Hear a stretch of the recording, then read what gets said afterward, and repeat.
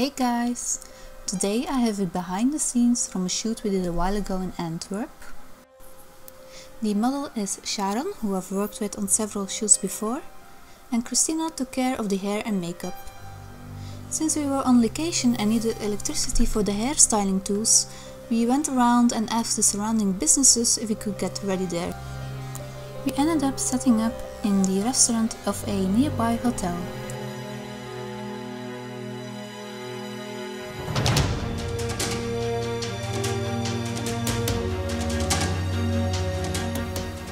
The concept and mood board for the shoot was something that Sharon came up with, and from that starting point we brainstormed a little further. For the makeup I really wanted to try a no eyebrow look, since we hadn't done that before, and just because I really like that kind of look.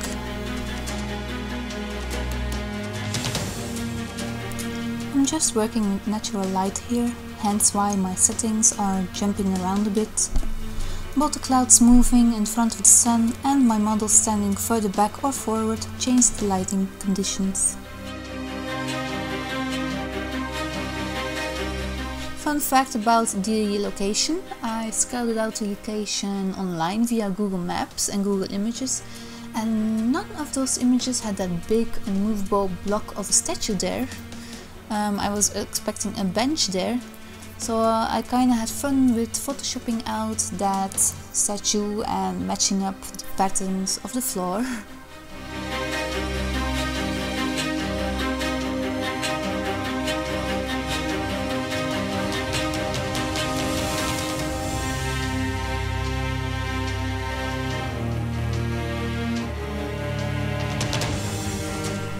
So that's everything for this first behind the scenes video.